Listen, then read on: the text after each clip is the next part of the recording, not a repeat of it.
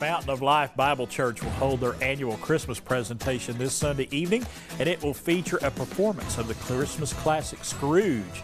And this morning we want to welcome Dr. Matt Young to tell us more about this happy holiday event. How you doing? Doing good, sir. How are you doing today? Good, good. Yeah. And David Browning. Yes. A lot of folks know David. He is going to be doing his one-man performance of Scrooge. Yes, sir. He sure will. I messaged him hoping he could join us this morning, but he unfortunately had a scheduling conflict and couldn't make it. But he's actually performing today. Okay. He is in high demand. Oh, this he season. is. He really is. He does we've had him out before and does a wonderful job. He really does. Very talented and really. So kind of walk us through what I know Scrooge is going to be going on, but it's much more than that. Yes, sir. Yeah, well, of course, we normally meet at Freedom Hall, but this year we're going to meet at the church at 118 Julie Lane, Fountain of Life Bible Church, and we'll have him, Mr. Brownie, come out at 7 o'clock and do his presentation, and it's open for everybody of all ages and all, something family oriented. It's hard to find something family oriented anymore. It's clean and good, and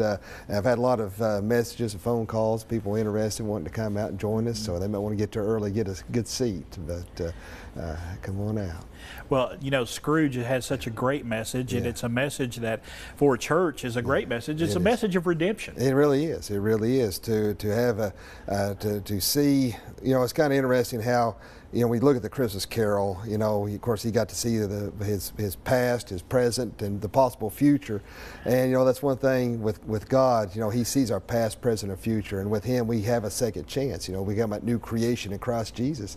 And we have the ability to start over and start new. And so, you see the parallels between what Charles Dickens and what Christ can offer. And it's a wonderful story, it really is. And this is another one of the examples of Fountain of Life and the things that they do to involve the entire community, not just your church family, but the entire community. Exactly. As well. Yeah, we want to. That's one thing we've always been strived to do, is be very evangelistic and reach out to the highways and the byways. And that reminds me as well.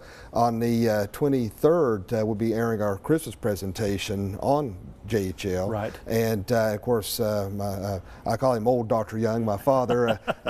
Vic Young. He may not appreciate that. Yeah, and of course, he goes over the truth about Santa Claus, that there really is a Santa Claus, and so they might want to be sure and tune into that as well. So you're getting a little history lesson. Exactly. As well. Exactly. Yes.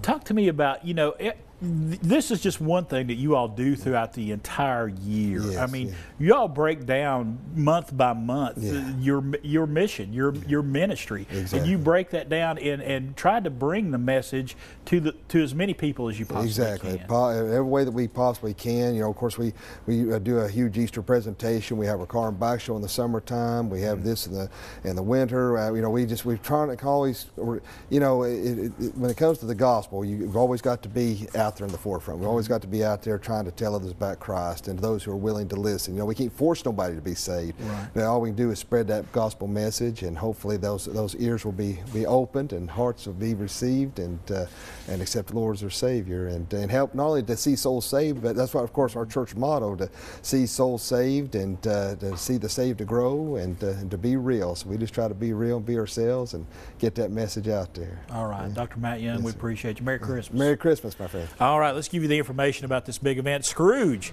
is a big Christmas presentation of Fountain of Life Bible Church right here in Johnson City. Right there is the address. It's happening this Sunday, 7 p.m. If you need more information, I encourage you to call that number you see on your screen right there.